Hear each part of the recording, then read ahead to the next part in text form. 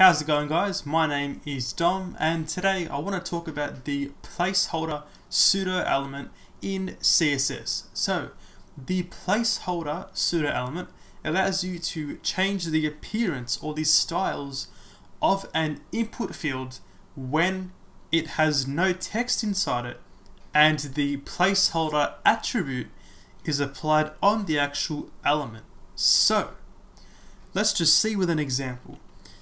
I've got this HTML page right here, looks like this in the browser. Now in the HTML, I'm actually just going to create a new input element, alright, with type text, and then I'm going to have the placeholder attribute here that will basically have text in the input box when there is no text inserted. So for example, let's just say it'll be enter your username. Okay, so now if I was to save this and refresh the browser, inside here we get that loads.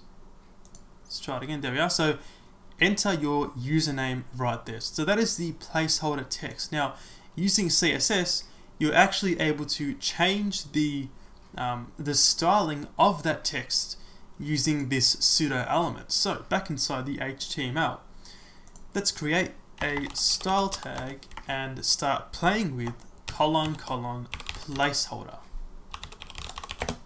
Alright, so now inside here you can actually put some styling for the input field. Actually, you know what?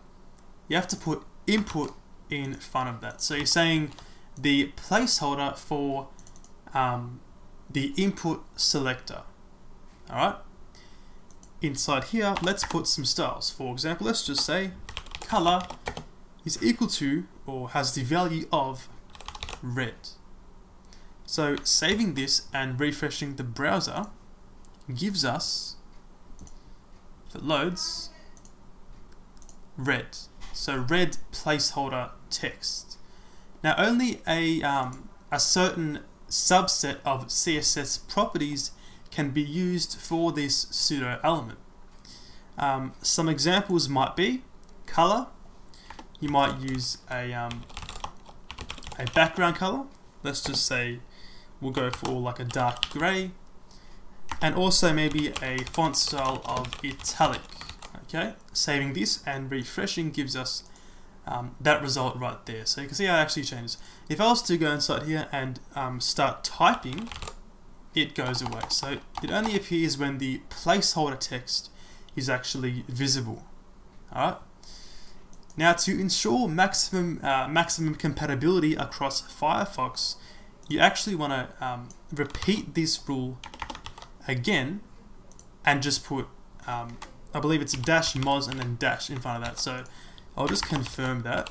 -moz. Yep. So -moz placeholder to ensure maximum compatibility with Mozilla Firefox. Alright, and that's how you can use the placeholder pseudo element in CSS. Thank you for watching, and I'll see you later.